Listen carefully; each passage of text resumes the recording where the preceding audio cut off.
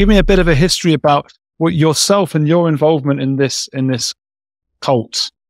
Sure. Well, I first joined this cult believing it to be a meditation and yoga center back in 2009. And at the time I was living in Vancouver and would regularly see the front that they had for the group on one of the main roads. And it sounded fairly innocuous. It was called Life Bliss Meditation Academy. And what they did was, bi-weekly free meditation evenings followed by discourses. And so I happened to pop in one evening because they had a sign out front that said, "Don't miss it." And I thought that means now must be a good time to join this meditation. And from the beginning, had I known what kind of red flags to look out for, like love bombing or groupthink or people who don't really seem to be in control of their own decision-making process, I would have known that this was something to avoid. But back in 2009, there wasn't really much of a public discourse going on about cults. We didn't have things like Scientology and the Aftermath from Leah Remini or The Vow about NXIVM. And so things that now I think would stand out as obvious red flags didn't really register as problematic. So right from the very first meditation evening, they were encouraging me to come back every week and to watch the discourses of the cult leader on YouTube. And, everyone seemed like they really believed in it. So I felt like the group kind of gave credibility to the movement. And so that was the history. And of course, also back then, if you Googled the name of the leader, which is Nithyananda, nothing bad came up about him. There weren't any scandals. There weren't any negative press reports. And of course, that's completely different now because, as you mentioned, he's an absconded, accused of rape. He's fled India to avoid that trial. And multiple victims have come forward. But it seems like we're kind of beating against a brick wall to try to get something done to stop him. It seems extraordinary that he's gotten away with it for now. And it's really frustrating as well. What were the kinds of things then? So tell me, as you say, we didn't have as much awareness back then. I mean, how far in did you get and when did you start to become suspicious? I got in pretty much to the top of the organization as far as the public face is concerned. So between 2009 to about 2015, I would come and go from India. I paid for the programs. I continued to live my life in Canada while also being a full believer in this fake guru. But in 2015, he convinced me to move to India permanently and to take the vow of what they call sannyas, which is like a monastic Hindu vow. So in 2015, I broke my lease, left my business behind, took the kavi, which is like the saffron robe of a Hindu nun. And at first, it seemed kind of like a dream place to live. There was a morning routine that involved yoga and meditation, and everyone there had a different department that they would work in. And I can see now that he created kind of like a Potemkin village for newcomers where everything looked great on the surface. And it's only once he understood somebody was fully committed that honeymoon phase ended and the abuse would begin. So the abuse in the form of sleep deprivation at first, setting up unrealistic expectations for our productivity so that we constantly felt like we were underachieving and we had to prove ourselves. So as far as how far did I go in the organization, he gave me the assignment to become the Western face of his movement. So every day I had to do 2-hour-long live TV shows that were call-in questions about meditation and yoga and Hinduism. No script, no planning. It had to be completely spontaneously done on camera. I had to introduce him on stage before every program.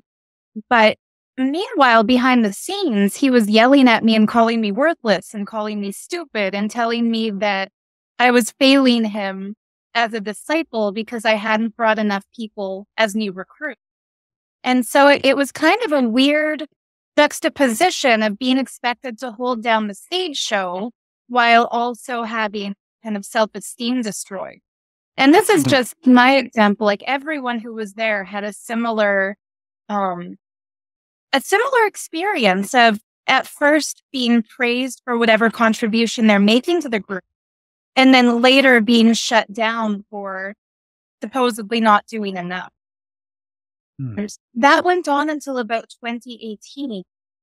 And, the big moment, I guess the straw that broke the camel back for me, was when two of the kids who were attending his school confided in me that they were getting beaten and that they didn't know who to talk to about that. Yeah. He had a residential school. He would swindle parents by claiming if they put their kids into a regular school in the West, even if it's a private school, even if it's really highly accredited, the most their child can expect to become is a CEO or a successful person in entertainment or politics. But that if they put their child in his school, their child will develop superpowers. Why just be a CEO if their child can be a god incarnate?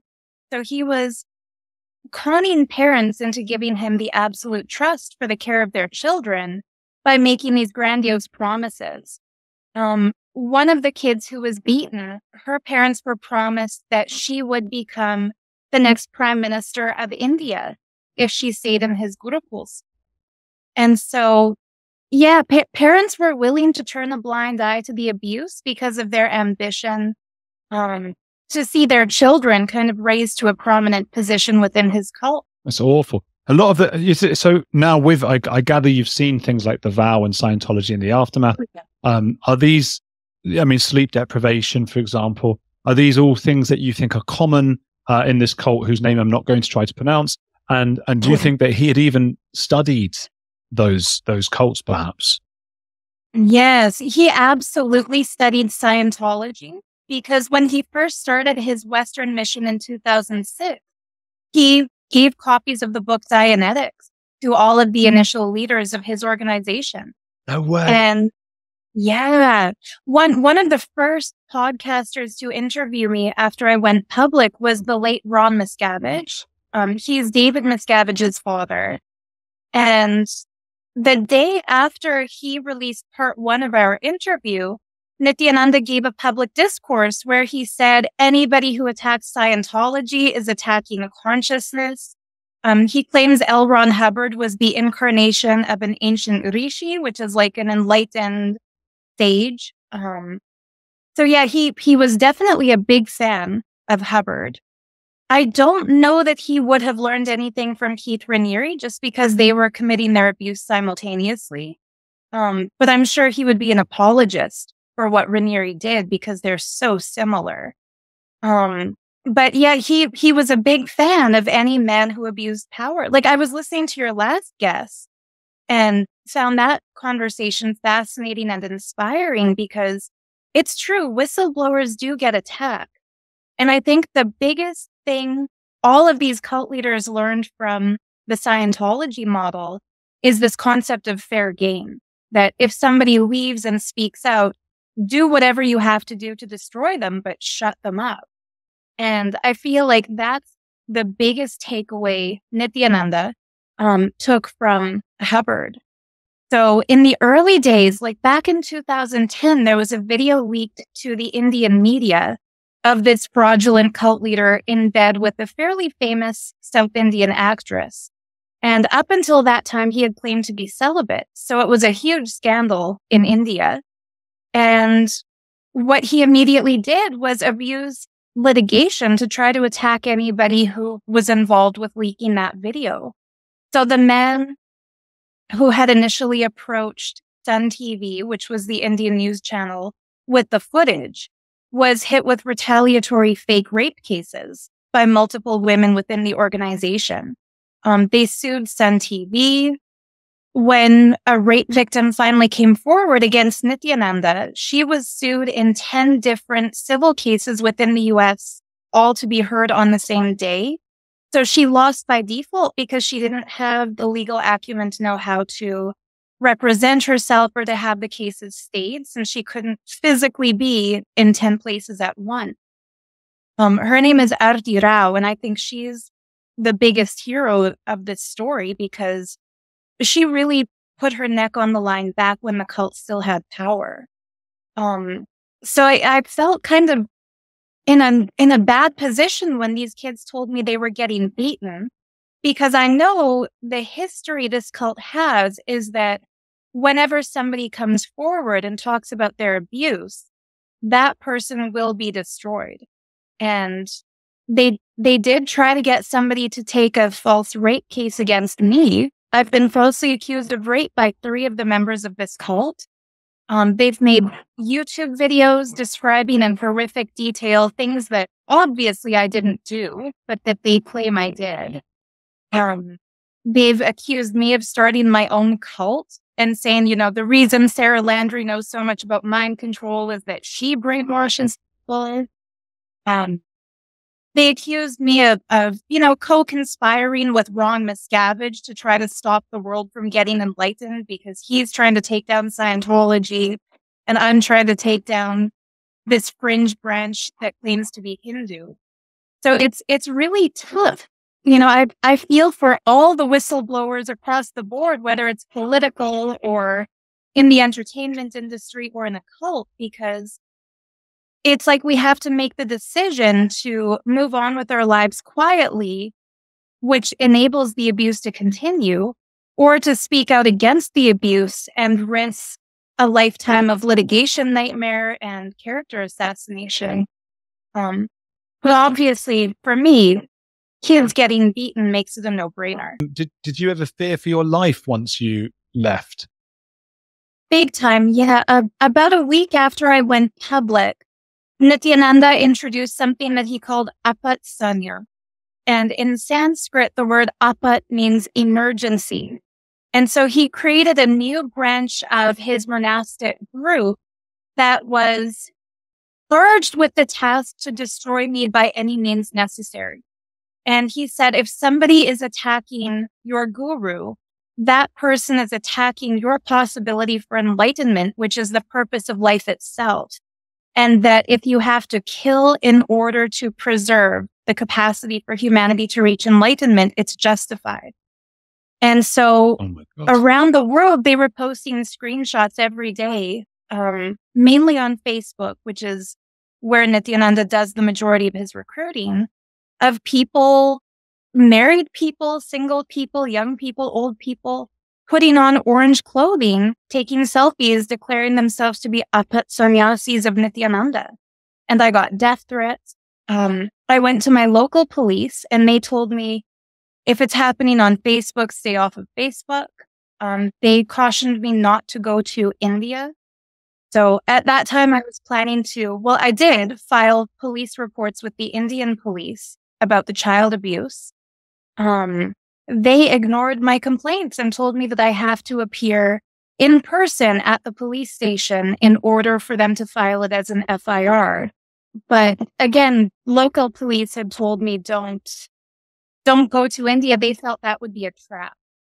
So similarly, I have friends who exposed Nexium and they've told me Keith was trying to lure them to Mexico.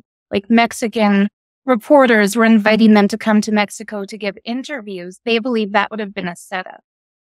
So it's really scary. How does it feel to have that hanging over your head? And also, Sarah, when you were in the cult and quite high up, would you have been somebody as a true believer who might have wanted to hurt others who left? I would never have wanted to hurt anybody physically, but I would have definitely participated in the disinformation or the character attack against people who left, not believing that I'm spreading a lie, but because we were told these people are lying about Swamiji, which is what they called Nithyananda. So, for example, Arti Rao, his first public rape victim, we were told that she lusted after him, but he's a celibate sannyasi and that's inappropriate. And because she felt rejected, she made up this story accusing him of rape because she wanted to believe that she was sexually attractive to him. And so we were told she abused him. She's lying about him. She's trying to destroy his reputation.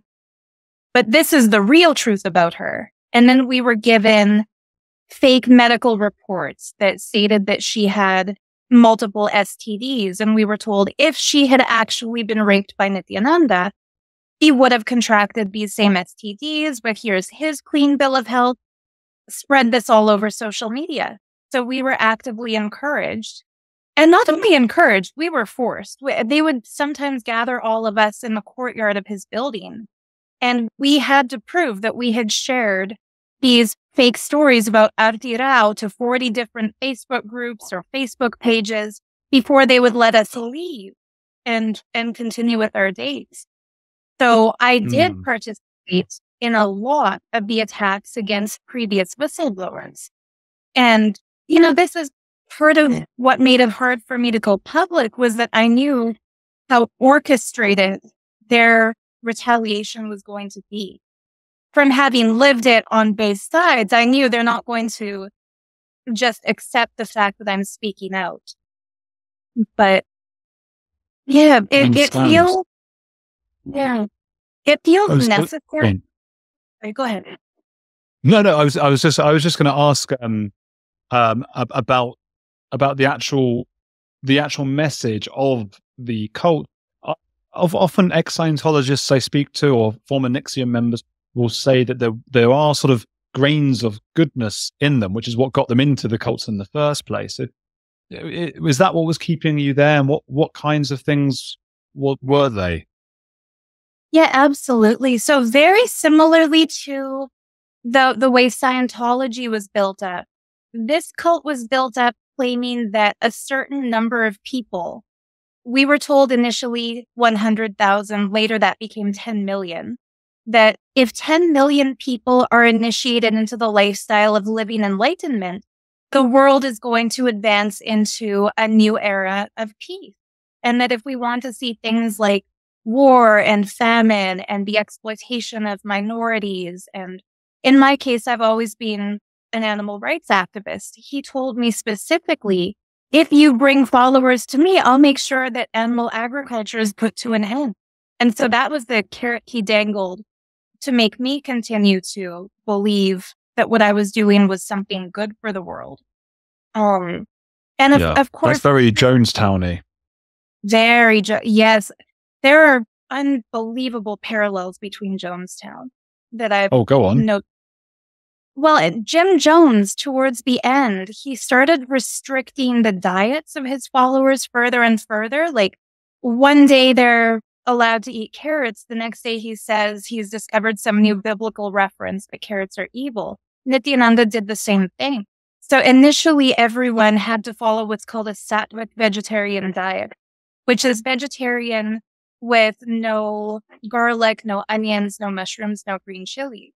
But he started limiting the foods people are allowed to eat. So now no food that's not genetically originating from India can be eaten by his followers. So for example, if corn and wheat flour and canola are not found in the ancient Hindu scriptures, they're not allowed to eat it. So people have an unbelievably restricted diet, mainly white rice and sambar, which is like a runny soup.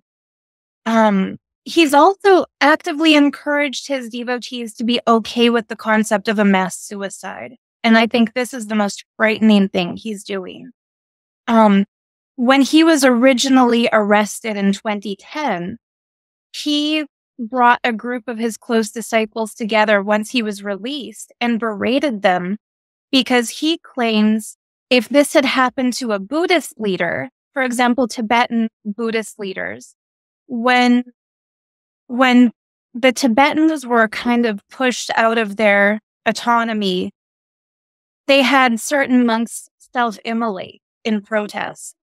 And he yelled at his inner circle and said, if even one of you had lit yourself on fire outside of my prison cell, they would have let me go immediately. Why didn't you do that?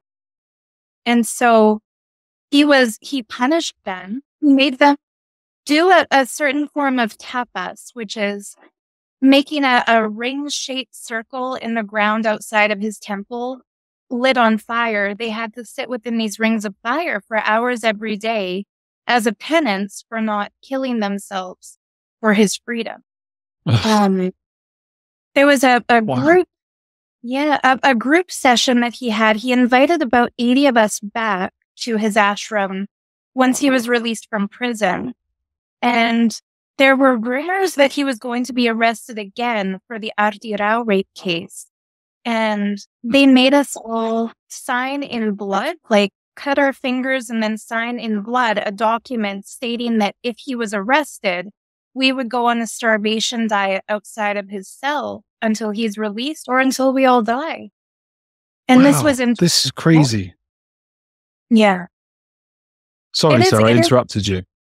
No, don't be sorry, but it is crazy. And then most recently in 2018, one of the things that was kind of building up to my exit from the cult before the kids told me about the beatings was that he told all of us in a live, public discourse that if your guru is being insulted, it's better to kill yourself than to listen to those insults, because if you listen to the insults, you are participating in the abuse of the master. So there are people who follow him who are so frightened of listening to somebody like me or anybody who speaks out against him that they would rather end their life than engage in a discourse, an open conversation about his legitimacy. And that's what really scares me. People in India, especially, he's become a meme because a lot of the things he says are just ridiculous. Like he claims he can make cows and monkeys speak Tamil and speak Sanskrit. And that goes viral because it's so absurd. But I feel like he's hiding behind the absurdity. And there's an actual danger and an actual threat. Like kids have already been beat. Men, women, and children have already been raped by him. He's already proven himself to be, a fraud, a con artist. He's made away with millions of dollars from people. And I just think it's crazy. We can't really get any action taken to stop him. Like, there's a blue corner notice issued by Interpol. Why not a red corner notice? I feel like the scale of his crimes are so far beyond the actual charges that have been brought against him. But I feel like there has to be something to escalate the case. Which is why I'm. And is he still? Oh, go on. Oh no, just that I'm grateful for this interview and any chance to speak about it, because one thing I learned from NXIVM is that FBI didn't do anything to stop Keith Raniere until there was a public outcry. So I'm hoping to generate something like that against Nithyananda. Yeah, well, I hope that people watching this will feel that way as well and are sufficiently outraged, because I feel outraged, angry just hearing it. Is he still at large then with, big cults of followers? Because it does start to sound very Jonestown, very Heaven's Gate. He's obviously mentioning ending one's life more and more. It's a really scary case. And I like you are, I'm afraid, I think that it'll be, by the time we've done anything about it, it'll be too late, I guess. Yeah, absolutely. He is still free. Nobody knows where he is in the world. And this is part of the reason for the Interpol Blue Corner notice, is that he fled India without a valid passport. His passport was expired. He is wanted in court on a non-bailable warrant for a rape case, but somehow he was able to leave the country of India. He has been in Trinidad and Tobago. From there, he moved to Ecuador. From Ecuador, he moved to Haiti. And since Haiti, nobody knows where he is physically. That was his last reported residence. So he has a lot of very powerful, very wealthy devotees, mainly American. And these people are pulling all kinds of strings to get him free. And not only that, just this morning, I had a Google alert notification that the UN is recognizing him as a persecuted minority leader because they're petitioning the UN. Yeah. Oh, I'm too angry now. Sarah, where can people go and hear more about this or find, are you speaking out about it? Do you have a channel and stuff? I do. Yeah. I have a YouTube channel that's just my name, Sarah Landry. I'm tweeting about this regularly. I'm in the process of building a website. I'm sorry I don't have it ready yet to share with you, but when I do, maybe I can send it over. Okay. And Well, there's a docu-series made by Vice Studios that's called My Daughter Joined a Cult on Discovery Plus worldwide. And that's the beginning of the story of Nithyananda. People go check it out. Give Sarah some support for being brave enough to come on here.